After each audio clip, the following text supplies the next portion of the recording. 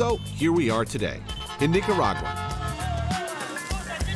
25 years after Ortega's Sandinista socialist revolution. It's considered to be one of the poorest countries in Central America. Managua's location on the Pan American Highway makes it a transportation hub of sorts.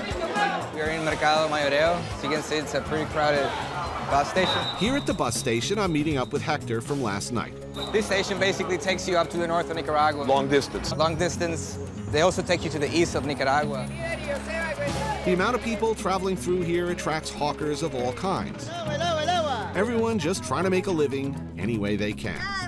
It's a combination market, depot, and food court.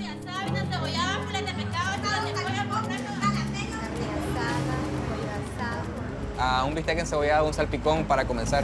Beef and onions? Yeah. Hector brought me here for a typical working class meal. Wow, that was fast. There we go. Beautiful. Oh, yeah. Tender. That's some kick. That's nice. So you weren't around for the bad times? No, even though I didn't live in the revolution, I do feel the impact and the importance of it. Mm-hmm. And I hear all the stories. It seems to be a politically engaged country, always has been. There's many levels, but I can tell that we're very passionate about politics and we're very ideological. And I think it's important for the youth to be involved in that because if the old generation keeps making the same decisions. So you want to try the salpicón? Now what is this? It looks like slow-cooked mashed beef or pork? It's beef. It's diced meat. They cook it with onions and green pepper. And the salpicón is basically a meal you have when it's pretty hot, since they serve it cold. Oh, that's good. Tang. The lemon gives you some kind of freshness. People still define themselves today on where they were and what they did during those years. Everything has changed. People that used to be in favor of the revolution are not anymore, and people that didn't used to be in favor are. This is a feature of Nicaraguan history going back. It is a sincere change of heart. It's not like people are shift alliances out of convenience. And you're always going to find people shifting because some days they feel this way and some days they feel the other way. It's like that here. Complicated. Alliances shift. Hearts change. Expediency can become a priority. Cheers.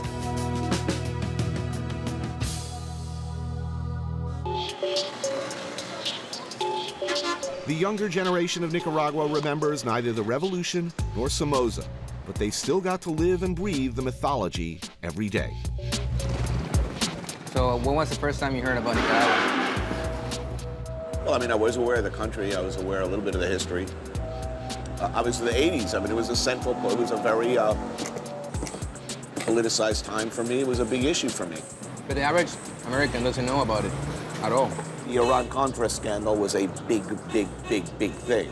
Everybody who discussed Nicaragua during the 80s had a point of view. My understanding of what was happening in Nicaragua was colored entirely by my distaste for Reagan and Oliver North.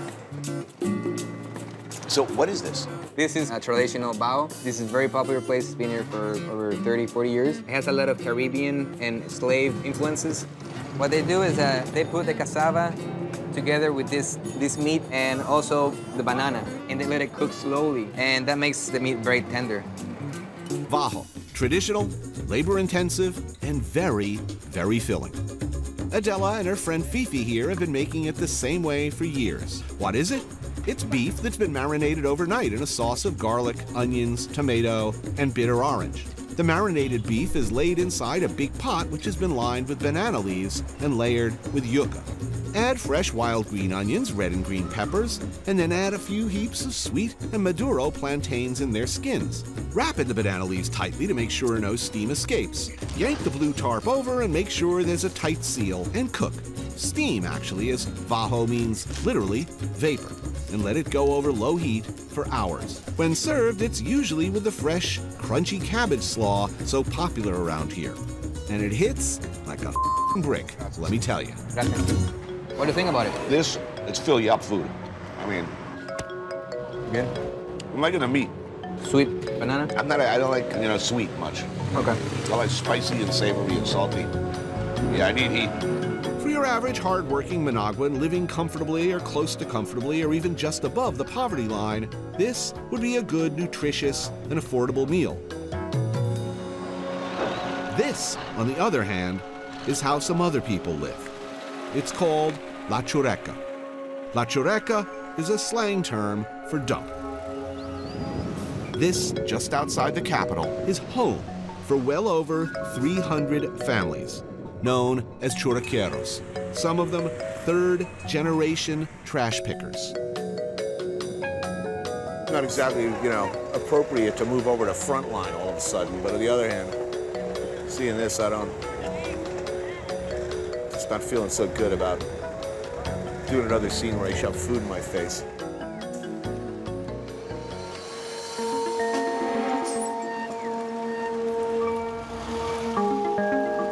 Every day, about 1,300 tons of garbage is brought here. Dawn to dusk it comes. It barely leaves the trucks before they're on it with their hooks, separating out glass, metal, plastic, paper, food. Well, I'm totally depressed. The churraqueros pick through medical waste and every kind of horrifying filth in the hope of getting maybe $1's worth of recyclables a day. President Daniel Ortega, socialist hero, now has personal wealth estimated at $400 million. This is how they recycle in the workers' paradise. Sometimes travel is not pretty. I'll tell you this. You look at this and you see people eating out of here. The very notion of food television, what I do, seems somehow obscene.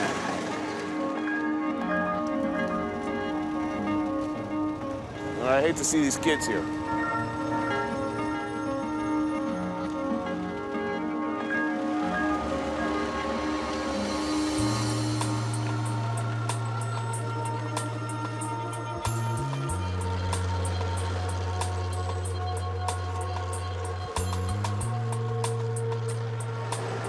I don't want to go all Sally Struthers on you or anything, but,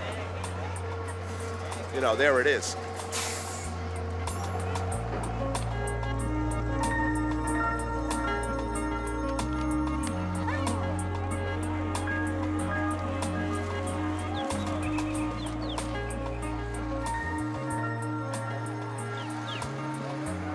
Holy man, my daughter's that age.